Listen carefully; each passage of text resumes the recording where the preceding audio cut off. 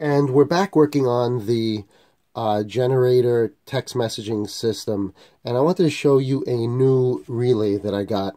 And this is a GERI timer relay model, the FRM01.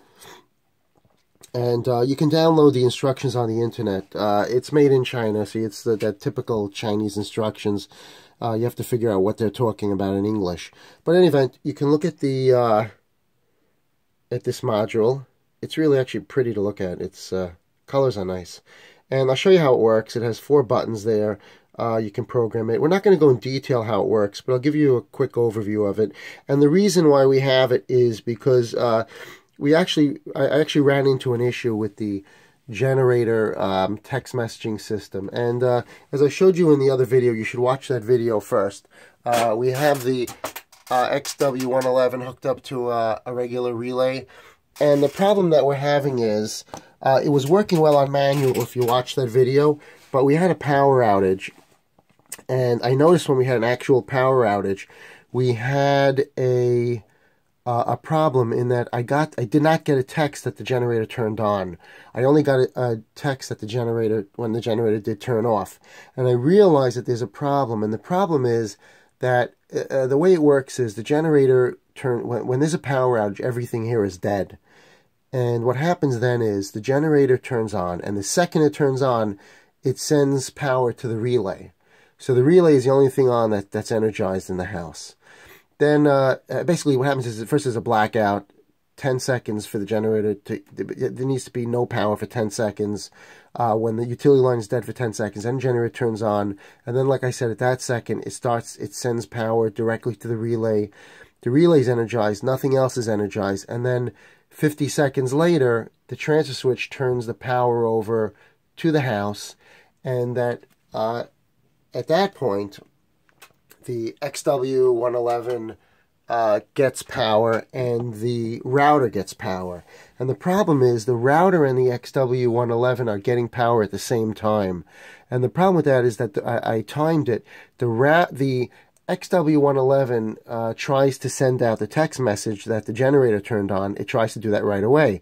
And the problem is, although we have FiOS and we have the internet, it takes a minute for the router to hook up to the internet.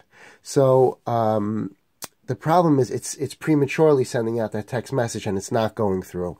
So there's a couple of things you could do. One thing you could do is just keep the system the way it is and just use have a battery backup for the whole system. You get a battery backup, the router will never go dead, and it'll always be ready to send out that text. Or I came up with another idea.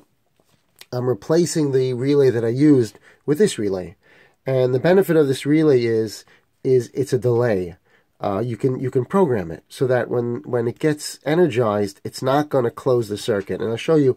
There's on the right, there's 2 wires. That's a DC and 12 volts. At different voltages, actually. We're going to be using the 12 volts.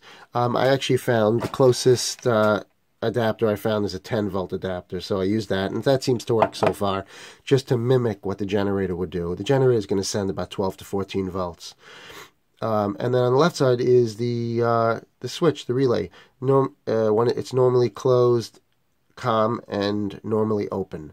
So I'll show you how it works, and the basic idea is this. Instead of the generator powering this relay and triggering the email from the XW111 right away, we want to hold off on the triggering of the relay over here. We're going to need about a 3-minute delay, which is 180 seconds, and the delay is this way. It's 50 seconds for the generator to transfer over. In other words, when the generator turns on, it's 50 seconds for it to warm up, for the transfer switch to turn over to power up the house. And then plus it takes a minute for the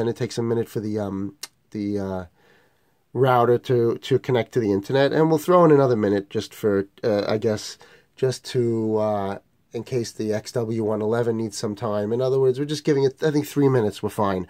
I'll show you how it works. And I have my multimeter, my Fluke multimeter set for continuity, and I've programmed it very simply using this. I've programmed it's program number 1, which means that once it's energized, it counts down 180 seconds, and then it closes the relay. And that's it. I just use timer 1. I don't use timer 2. And you set the setting, the last setting, you can see there are like 4, I don't know if you can see it. MD, that's the program mode, that's 01. Then you click it again, you hit set again, and then T1 is the first timer, you just set it for 180. T2 you leave it 0, we don't need the second timer. And then NX is you just make it 0101, which just means it's counting down in seconds. It could be minutes or hours, but we're not getting into that. And that's it. So I'll show you how it works. So basically, when it gets power, it's the equivalent of me plugging in the switch. So we'll do that, and we'll see what happens. Okay, so the minute it gets power, it starts to count down. It's not flickering in real life. It's just a video. It looks like the numbers are flickering. Let me see.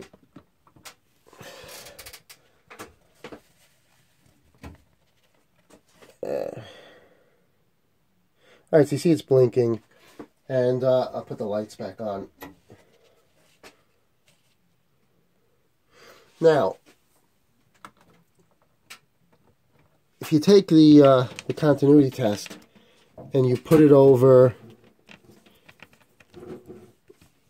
here,